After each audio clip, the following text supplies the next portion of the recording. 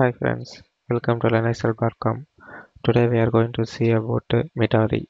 Midori is a lightweight open source WebKit based web browser with GTK plus interface. It is available on both Linux and Windows machine. It comes with a built-in ad blocker, cookie manager, spell checker, crypt disabling, third-party cookie blocking, automatic history clearing. Okay friends, now I am going to show you how to install Midori web browser on Ubuntu 17.04. For installing Midori browser, you have to add a repository. This is the repository you are going to add. It asks for a permission, just click enter. After adding a repository, we are going to update the repository using a command apt-get update.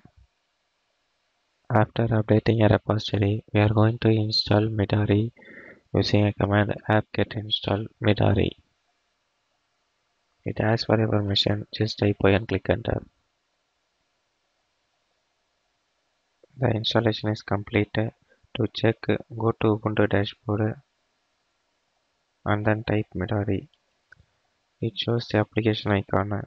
One is normal Midori browser, another one is private browser.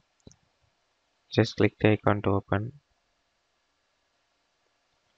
It will open the Midori browser. This is about Midori. I hope this video will get you knowledge about how to install Midori web browser on Ubuntu 17.04. Thanks for watching the video. Please subscribe our YouTube channel Linux Help. For further tutorial, visit www.linuxhelp.com. Any queries, mail us to support@linuxhelp.com.